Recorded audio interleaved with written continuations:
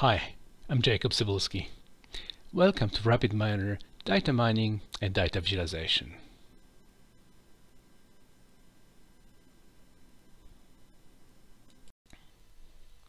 So we need to change something.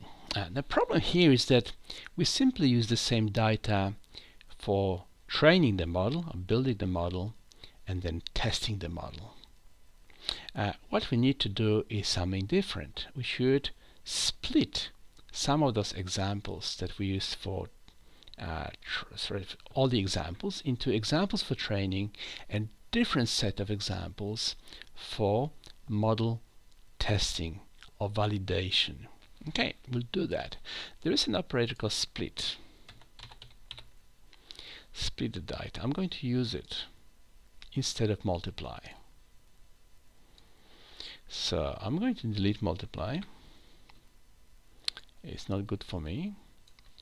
I'm going to split all of the data into two parts. Let's use 70% of data, 0.7, for training, and let's use a smaller part for validation. Now mind you, I'm just testing if the model is correct or not. What I showed you before, I could build a model and apply straight away to new data. What I don't know is what is the performance of that model, or likely performance. How many times is going to make a mistake? So I'm going to make this assessment. So normally I would not be using only 70% of data to build a model. I will be using all data to build a model.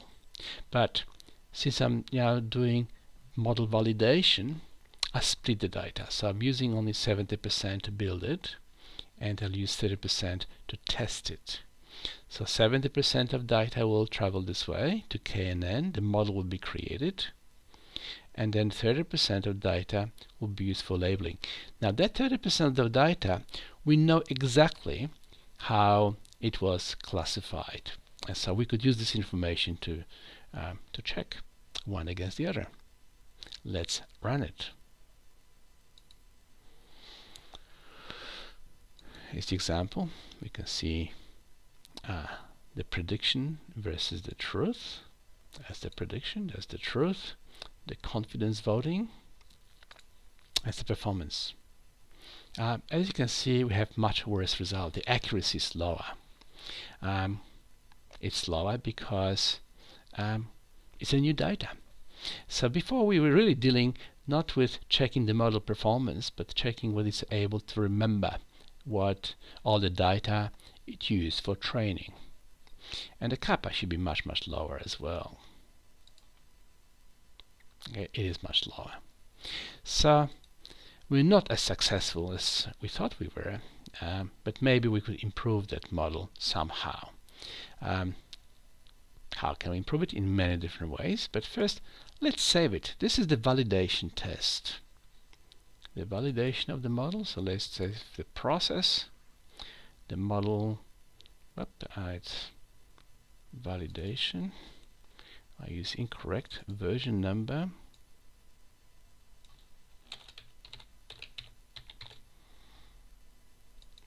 I can always go and rename it.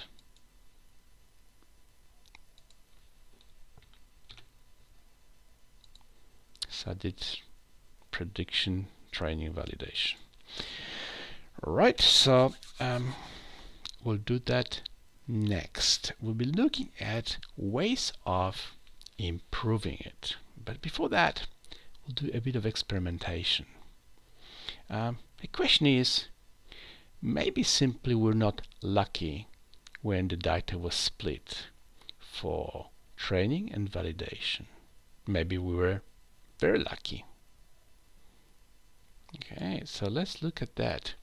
At the moment, the data is split completely randomly. Okay, let's think how it was split.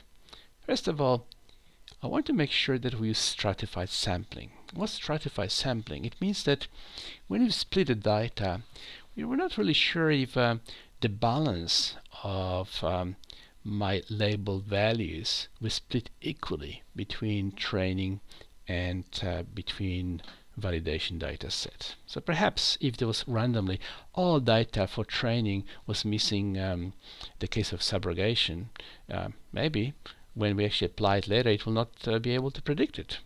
So let's first ensure that stratified sampling is used. That means the training set and the validation set will have a similar proportion of zeros and ones in the subrogation field as in the original data set. So that's the first thing. Just make sure we do the right thing.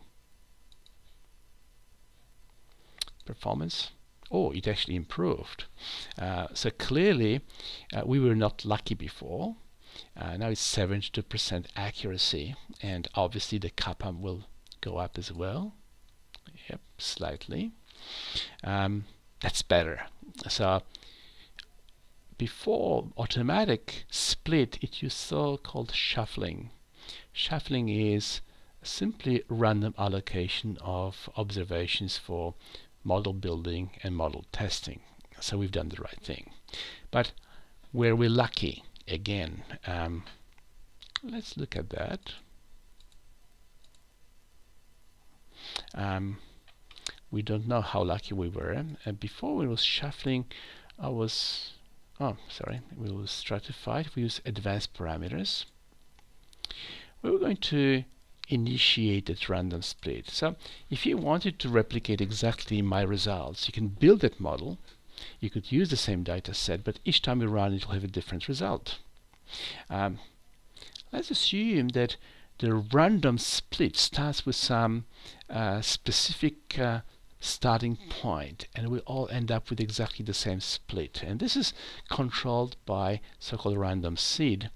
If you give it a number, let's say 2017, that means when we run it, and you run it with the same number, we'll get exactly the same outcome, 72.34% accuracy.